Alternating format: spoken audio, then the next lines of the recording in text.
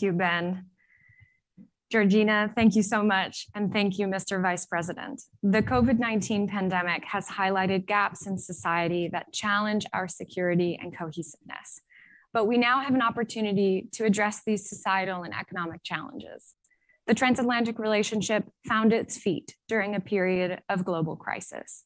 And now we can dream big together about what a post-pandemic world can and should be. One of the gaps exposed by the crises of the past year has been the state of democracy in the world. Worrying trends away from liberal democracy have cropped up in recent years. Many of us in the transatlantic community have noted this development with concern. We've seen short-term responses, but now is the time to push the envelope, to invest the time and energy needed to supercharge the democratic project. We have seen in our own transatlantic history and in the world around us that there are no guarantees. Democracy requires regular, active tending. We've touched on this challenge in other sessions at the forum, especially concerns about the rapid rise of digital authoritarianism and the EU's Democracy Action Plan with Vice President Jourova. An inclusive transatlantic agenda should prioritize more open, democratic institutions that are accessible to their citizens. Our next two discussions will explore a couple different initiatives aiming to do exactly that. First, we'll dive deep into the Biden administration's planned summit for democracy. What started as a campaign proposal for then candidate Biden has gained momentum in recent months, but there is still much to be hammered out. How does one go about building a summit for democracy? The following dialogue will explore a brand new pan-European democratic initiative, the Conference on the Future of Europe. How will this project increase democratic access for EU citizens? What lessons can the United States draw from this endeavor? We'll explore this in greater detail shortly, but first things first. We'll turn now to our own Ben Judah, Senior Fellow with the Europe Center, to introduce our next session on delivering the Summit for Democracy. Ben, over to you.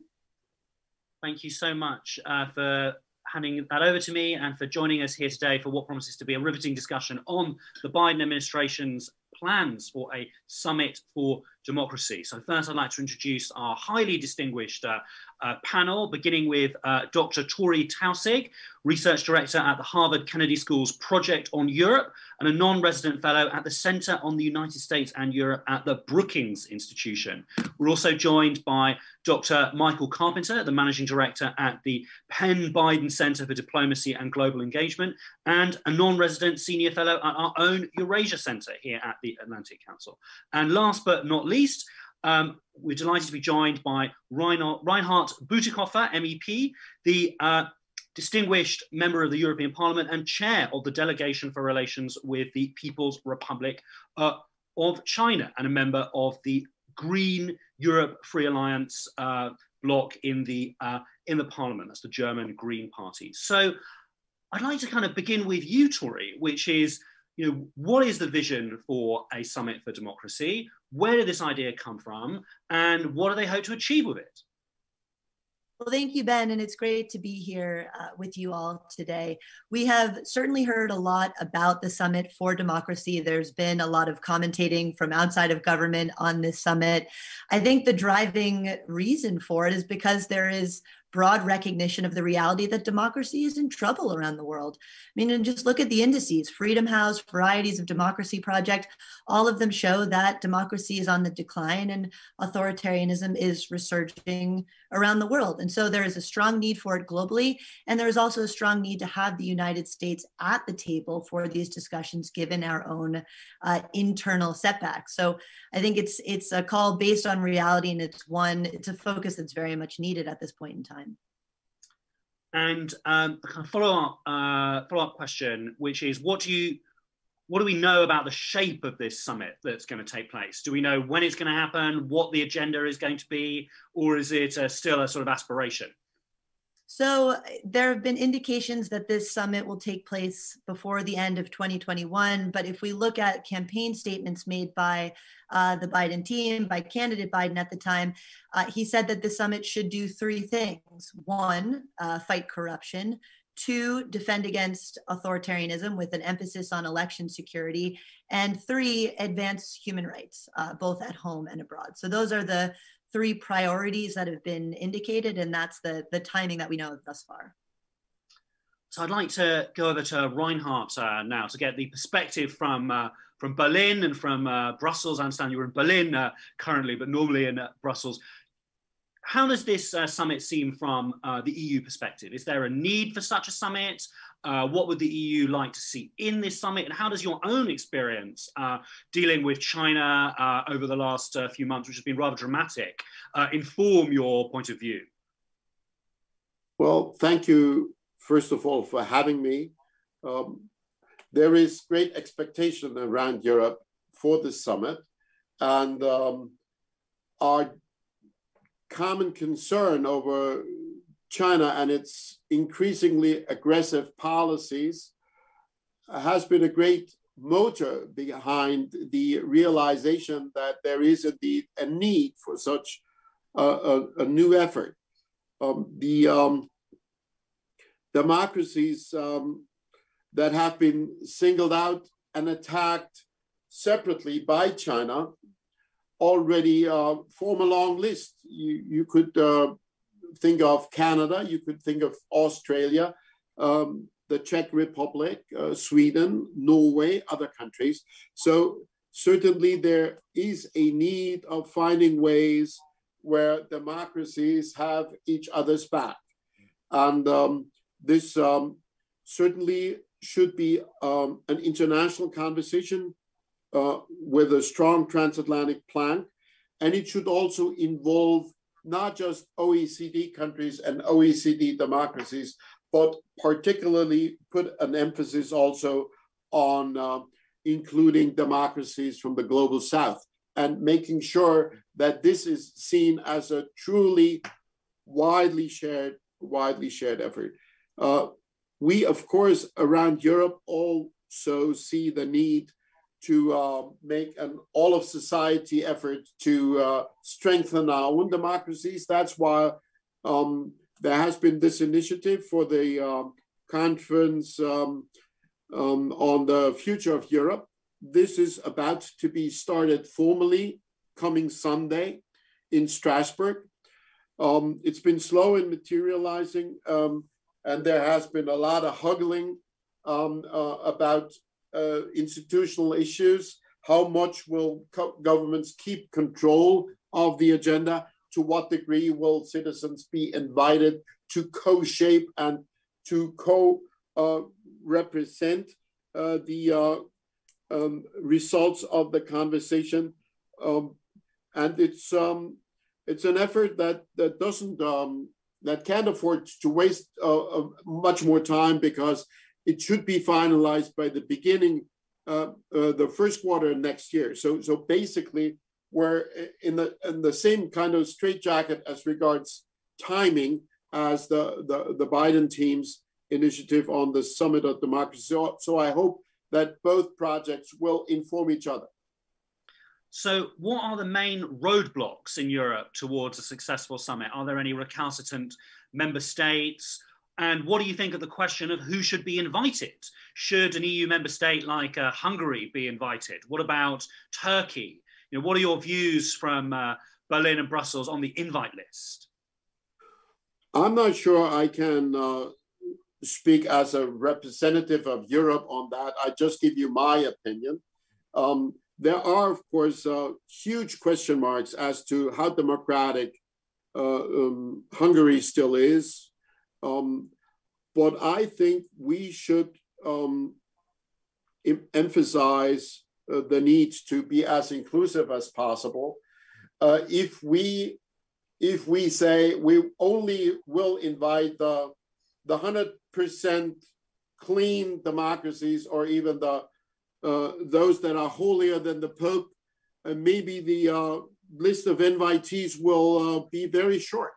And we want to share an effort, strenuous as it will be, to enlarge the scope of democratic governance, to also help some countries to maybe regain orientation or get back on the feet. So I would be inclusive without guaranteeing the participants that they will be exempted from criticism. Hey, Ben, can I come in really quickly on this attendance question? I'd love you to come in. I just wanted to add, and then we need to get to Mike because his comments are important, but I just wanted to make a quick point on attendance. Personally, I think it would be more interesting to have a summit that features, or that at least includes, subnational actors, civil society leaders, human rights activists, journalists, local politicians, mayors, for a sharing of best practices, for a discussion about next steps for networking, for really understanding how these actors that are at the forefront, the grassroots level of democracy, can carry the mission forward in their own countries. And so I think instead of asking, should Viktor Orban be at this summit? I mean, yes, the leaders are important, but what's to say that we can't have Hungarian civil society leaders there? Why can't we have Russian civil society leaders there, local officials? I think we should use this moment of opportunity to be creative and to use our convening powers to bring the real actors for democracy to the table, rather than hearing from our leaders sitting around a table, naming and shaming other countries. To the one hand, it's important, but let's bring the real actors of democracy together to learn best practices. So a summit for democracy and not a summit of democracies, I take it. So Mike, I'd like to come over and talk to you about the agenda. And I thought we'd kick off with a topic which I know is very dear to your heart, which is corruption. And do you think this is the right focus? What do you think could be achieved at the summit? Yeah, thanks, Ben. I do think it's important. I also think it's important, however, to set expectations straight in terms of what a single meeting of heads of state and civil society and others can achieve. I mean, this is going to be the beginning, hopefully, of a reinvigorated process of defending and strengthening democracy, but it's not the be all and end all. It's just one meeting in what will hopefully be a regular series of events to strengthen democracy. Corruption is at the heart of that. Here's how I see this happening, though. And of course, I'm on the outside. These are just my personal opinions. But I view this as an opportunity for states to self-select. Right? This is not something for people in Washington to decide, whether this country qualifies as a democracy or not. What we need is countries that are willing to come and to undertake certain commitments. They have to, for example, pledge to abide by the principle of judicial independence, to abide by the principle of media pluralism, to fight corruption within their system by having transparency about government procurement, and so on and so forth. So I see this as a series of steps that countries will hopefully take that come to the table, and where they also agree to be judged by their peers. And this second part is crucial, because it's one thing to pledge in the abstract to do something and then go home and it's business as usual. It's quite another thing to say, okay, yes, I agree to transparency in terms of anti-money laundering regulations, but then I also want to be held accountable by my fellow democracies, whether my government is actually fulfilling its pledge. So how do we turn this into a long-term process? I really like your point about how we shouldn't just focus on the summit, but view it as the beginning of something. Well, again, I think this is an opportunity to get countries that are enthusiastic about undertaking such commitments to sit at a table together, and then to work through a variable set of different institutional sort of geometries, if you like, to advance those goals. So again, the summit is not the be all and end all. It is hopefully a sort of a galvanizing point where countries take ownership of this issue, and then they push it out into various different institutions, whether it's the US-EU partnership, whether it's the D10, whether it's the OECD, the OSCE, and various other institutions that have little different pieces and chunks of the democracy promotion, anti-corruption, good governance agenda, and then see where there's most traction. But it has to be done globally. It can't be done in just one particular region of the world.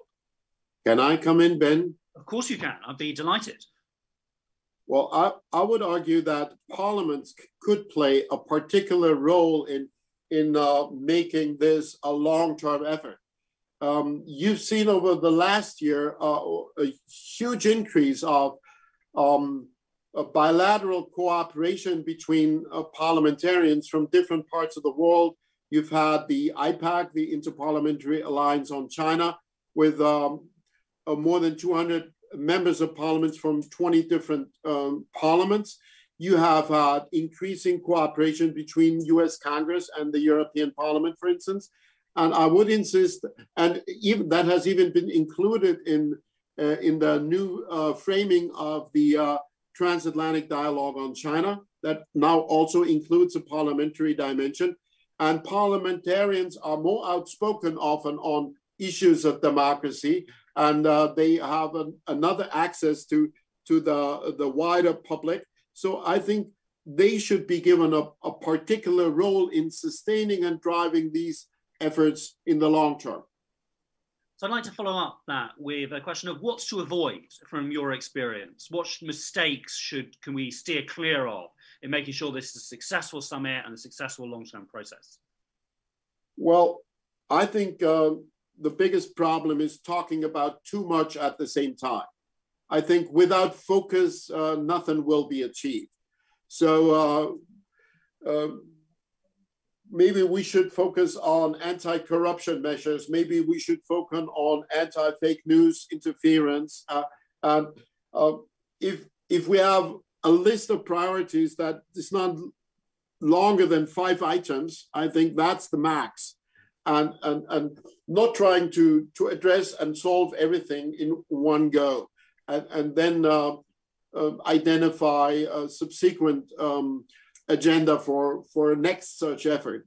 That's the most important thing. And the second is give people an opportunity to excel, create mechanisms which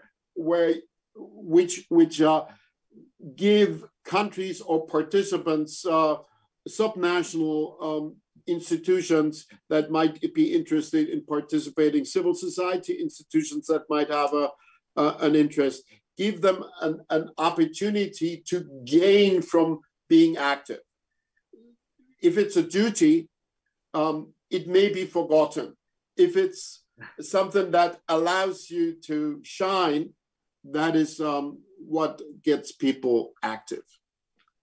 Torrey, I'd like to bring the conversation back to you and ask, what steps should the administration be taking right away to make sure this is a success?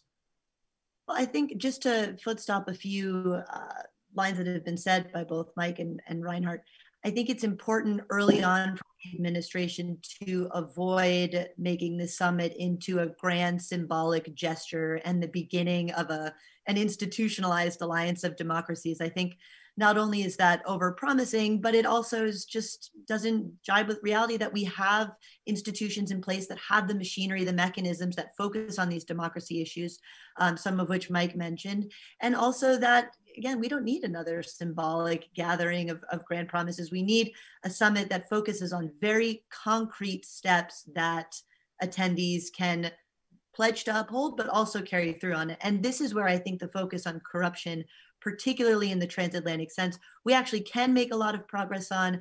There is a lot of interest in tackling this issue on both sides of the Atlantic, whether it's on countering money laundering or closing tax loopholes. This is where we can make progress. And so I think this is an important focus for the administration to have now and going into this summit. Just to kind of follow-up question on that is, we've talked about like the role that the EU can play in cooperating with the US. What about, and also the global South, but especially with corruption, do you see a role for the UK in this? Absolutely. I think, and Ben, you could probably point to a number of policies that the UK is already looking at on the corruption kind of tax evasion front. You're the real expert here. But when it comes to corruption, I do think it's important to break down some of the geographic silos that Reinhard also mentioned. This can't just be a conversation between northern democracies. This can't be just a transatlantic conversation. We need to have the global South at the table. We need to have like-minded partners from the Indo-Pacific at the table in order to ensure that we're not, again, just a small club of democracies talking to one another. This needs to be a truly global and globally represented summit on the issue of corruption, but also just on representation more broadly. So, Mike, I'd like to sort of come back to you. How do you view the summit as sitting in the administration's grand strategy? Well, the administration has from the very start prioritized democratic values, human rights, and this pushback against the resurgence of authoritarianism. And so this is obviously a central part to that. You can also overstate how significant this summit will be as compared to various other policy initiatives that the administration is pursuing. I think it's one piece of the puzzle. I agree with Reinhard that it needs to be very strenuously prioritized on just a few items. I personally think this is not the beginning of some technical negotiation of, anti-money laundering regulations. It is aligning countries on the overarching principles of democratic values. And to my mind, you can pick and choose your favorite ones. I mentioned at the outset, I think media pluralism, judicial independence, some transparency with regard to financial flows. Those are sort of crucial to the functioning of democracy in the 21st century. And we need countries to sort of recommit to those principles and then push forward the actual difficult work of spelling out nitty-gritty in terms of regulation, in terms of perhaps international treaties and conventions, what that looks like going forward, what sort of institutional body those commitments then take. So I'd like to step out of the discussion of the summit per se, and I'd like to ask you about some of your views on the situation regarding democracy on the ground in your area of expertise in Eastern Europe. Is there a crisis of democracy and American democracy promotion in Ukraine and in the sort of so-called near abroad between the EU and Russia? And do you think the summit could make a difference there? Well, I don't know if I would say there's a crisis of democracy. What there is this decades-long struggle between authoritarian oligarchy and liberal democracy. You see it very clearly in Belarus. You see it in Ukraine. You see it in Georgia. You see it in Armenia. All of these countries have been punctuated by various sort of popular movements against oligarchy and against authoritarianism. All of them have had some form of clampdown from repressive regimes. And it's this tug of war back and forth in this entire region to the east of the EU. And in some cases, actually, even within some of the EU member states and in the Western Balkans too. So it is incumbent, I think, on the US and its European partners to lend support to those democratic movements, at a minimum moral support, but then also sort of more tools as well for them to fight back against this both authoritarian trend and oligarchic trend, which are inextricably linked. So on the case study of Ukraine, how could Ukrainian attendance at the summit, Ukraine entering sort of certain obligations at the summit, Ukrainian civil society coming to the summit, how could that change things for the better? Well, look, Ukraine has been making tremendous progress since 2014. But it's also had some moments of backsliding. So you've seen, for example, the independent supervisory board of Naftahaz, the state-owned gas company, suspended so that a new CEO could be put in place. You've seen attempts to emasculate the anti-corruption institutions, which are politically independent, but where certain actors would like to have them under the guise of the cabinet of ministers or under other political authorities. And so it's important that if Ukraine is going to be a part of this conversation, that Western countries say very clearly that we expect from Ukraine certain steps that include corporate governance standards with regards to its state-owned enterprises, that include allowing for anti-corruption institutions to be truly independent. There needs to be judicial reform in Ukraine as well. So it's standing by those principles and then pushing the government constantly to make good on them. Reinhard, I'd like to bring the conversation back to you.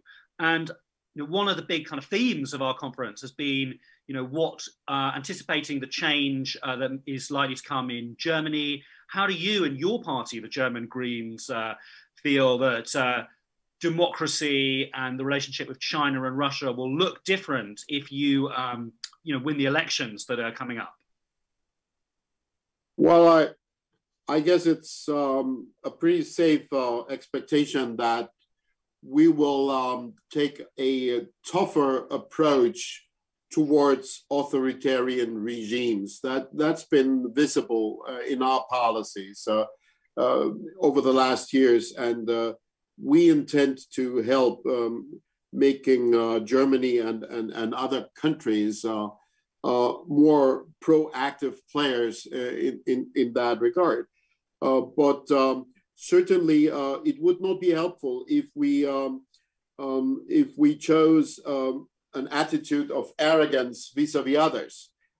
President Biden has said recently, and I thought he really hit the nail, that there is a certain, I'm not sure he used the word crisis, but there's a certain big challenge for democracies. Are we able to deliver dealing with the real challenges that are in front of us, like refugee issues, climate change issues, international justice issues?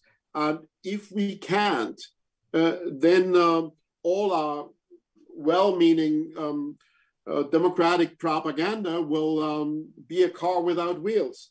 And I think we should approach this as a kind of collective team democracy effort and not putting individual countries on the spot, not talking down to them, also listening to voices from minor players, and not make this an anti-somebody event, but rather shape it as an effort to refurbish and to rebuild the shining city on the hill. We have seen democratic weaknesses all around Europe, including in our own country. Look at AfD, the far-right nationalist, xenophobic, racist party. It still has support from about 10% of German voters. You have populism, nationalism, nativism, anti-globalism in so many countries. We cannot be arrogant and say, we got it solved, we're now teaching others. We all have to be students. So Torrey, I'd like to bring the conversation back to you and ask a kind of more general question, which is, how does democracy fit into the administration's geopolitics towards Europe and internationally, like more broadly? And is there a tension between democracy and some of the administration's other goals on the global scene? It's a great question, Ben. If I could, without coming across as overly political, one element that I really admire of this administration's approach toward democracy abroad is that, I mean, take the last administration's national security directive, for example. This is where the paradigm changed to great power competition, the struggle between democracy and authoritarianism, competing with Russia and China on the world stage. However, one thing that I found that was truly lacking was an emphasis on looking at our own foundations of democratic resiliency, our own internal resiliency and renewal that's needed to compete with Russia and China. To me, that always rang hollow. I thought the focus on state-based competition was important. The struggle against authoritarianism was the right one, but there was no internal focus on how our own democracies need to be strengthened in this competition. So I think that's a critical component and a good component of the way that this administration has taken our broader foreign policy direction moving forward. The second element that I think is going to be a really fine line to walk is on garnering our allies, rallying our allies around an agenda of democratic renewal without making this an anti-China agenda. I think the administration has actually done a good job of this thus far, particularly in Europe. I don't think you get allies to the table when we talk about, countering China, creating an anti-China agenda. It just doesn't work, I think, given the divisions that we see across Europe, although I think Reinhard is probably one of the stronger pushing back on China voices in Europe. But I think this is where, again, we need to make this about ourselves, our own democracy, and in strengthening the pillars of our democratic institutions at home for competing against authoritarian states on the world stage. So Reinhard, just to kind of ask you the same question, is there a plan in Germany, in the EU, to really rebuild the foundations of European democracy and society to make it more resilient for the 21st century? No, there isn't. There is a plan now to run an electoral campaign that might have momentous consequences for Germany and for Europe, and then we will have a similarly important campaign right thereafter in France when President Macron will try to get re-elected against strong opposition from the far right, from Marine Le Pen. So these two elections will decide whether the two most important pillars of the political governance system around the EU will be still strong. At the same time, we try to reach out to the citizens. We reach out to stakeholders to get them involved in the context of the conference on the future of Europe, to learn from societal input. I think Europe has never been just the execution of a plan. Europe has been a succession of steps when we managed to agree, sometimes haphazardly, on compromises and intermediate solutions that would allow us to take one step forward and then leave some of our problems to be solved in the future. Europe is progress that we devise as we go. Europe is history in the making. It's not a plan, because 27 sovereign nations can hardly agree on a ex ante plan. They have to agree on what they can do now to solve their problems, the most urgent problems that we have. And we have seen that even big steps are possible.